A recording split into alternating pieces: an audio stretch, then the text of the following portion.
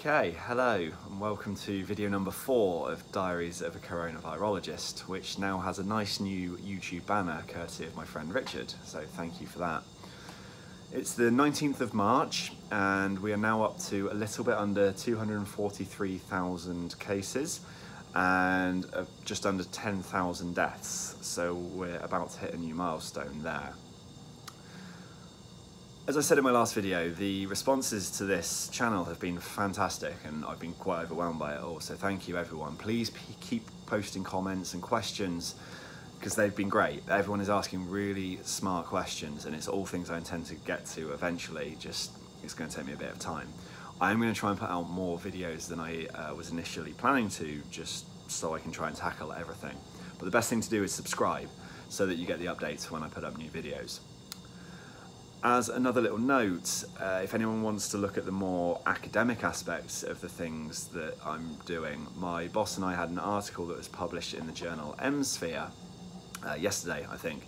We wrote it about 2 weeks ago, so some of it may be slightly out of date, especially the case counts and the number of countries this virus has gone to. But we tried to set it up as here's 10 questions that we want answers to, or that are going to be the source of research in the future, so hopefully some of it is timeless. I'll put a link down to that in the description of this video if anyone wants to have a look at it, because it is open access. Remdesivir is a good journal for that, so you can have a little read of the stuff, have a little read of my writing versus just listening to me talk if you're interested. So today's topic is going to be about antiviral therapeutics. I will eventually get to vaccines as well, but as many people may be aware, vaccines probably won't be widely available for at the very least a year, more likely around 18 months to 2 years. So I've got a bit more time before I want to tackle those. A better approach right now is to find antivirals and to trial out the potentials we have and to potentially look at drug repurposing. So I've therefore planned out 2 videos, which I'm hoping will come today and tomorrow. The first one is this one, which is going to be talking about Remdesivir. Tomorrow's video will talk about drug repurposing, which obviously I'll get into tomorrow. Now, as I said in my video yesterday, for those who've been following sequentially, I've worked out I can stitch videos together fairly quickly and easily. So this allows me to have save points, let's say, where I can come back to when I like what I've said before I go too far and dislike the way I've said something, or I've forgotten what I was planning to say. Does mean there'll be a couple of awkward cuts, like the one that's about to happen. So before I get into Remdesivir in detail, I just want to make a general comment about this channel. I'm really trying to approach this as the scientist I am.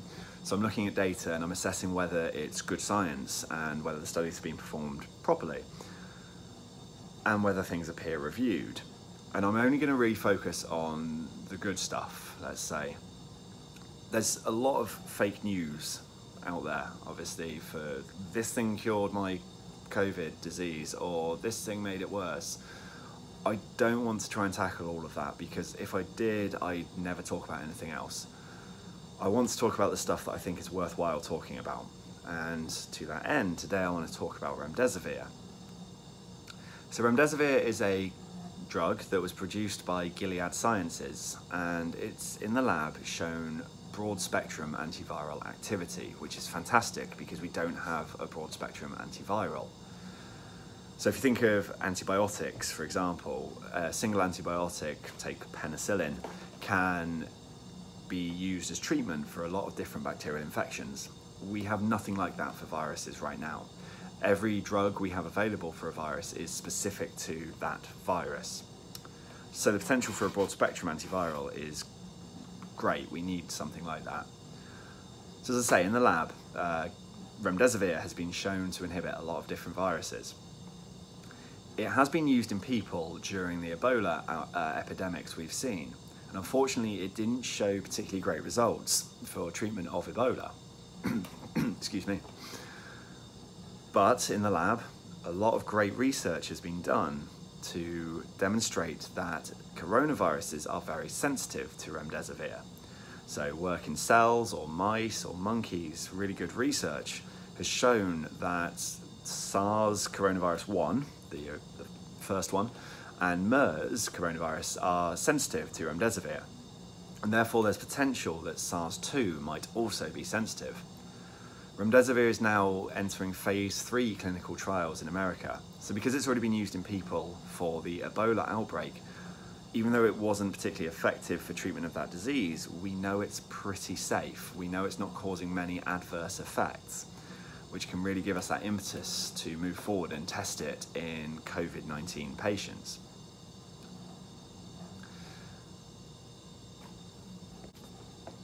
Excuse the cut, I lost my train of thought. I was saying, obviously to you it was seconds ago, for me it was a little bit longer, that Remdesivir is being used in phase 3 trials here in America, and in China it's also being used in some serious trials for patients suffering from COVID-19. Right now it's too early to know whether it's being beneficial because we're just developing this data, but fingers crossed it will be. Now, while I can't really talk about the data about whether it's actually beneficial for patients, I'd like to just explain how it works.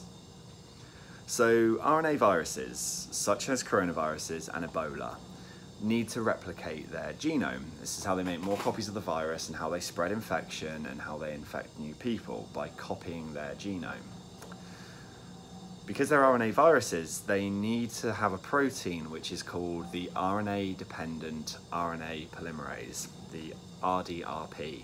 I'll try not to abbreviate it too much, but I may slip into that by mistake every now and then. So the RDRP, that was deliberate, is an enzyme that the virus produces that our cells don't really have. So it's a very good drug target because you're targeting something really specific to the virus. So the RNA-dependent RNA polymerase copies the viral genome. It does this by stitching together nucleotides of the genome. So if you think of DNA, I'm sure everyone is aware that DNA is made up of A, T's, G's and C's. RNA is made up of A, U, G and C, so it's a U instead of a T. But it stitches these together to make up the genetic code of the virus. The way Remdesivir works is it mimics an A. So it looks just like a normal adenosine, but it can't then be linked to further. So normally if you take one of the nucleotides and you get the next one, they can stitch together and you can produce more copies of the viral genome. Remdesivir looks more like a fist in this example, where you try and keep copying the viral genome and you can't. So if no viral genomes can be made, no new virus particles can be made, and you inhibit replication of the virus. And this is how Remdesivir works. So we're still waiting to see whether it's truly beneficial in patients. The big hope is it is. This is our furthest along in development for new chemicals that might be beneficial for treatment of COVID-19.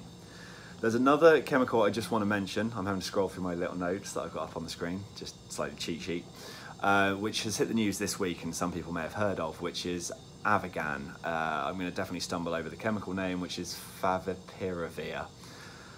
So this is the same principle. This is a drug that's used in Japan for treatment of influenza, and it works in the same way. It inhibits the RNA-dependent RNA polymerase of influenza by blocking production of new viral genomes.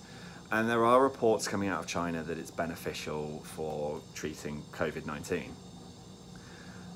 I don't think those have actually been published. I think it's just press releases. So right now it's a little bit too early to say, but I thought I'd mention it just because it's the same principle we're talking about. So that's Remdesivir.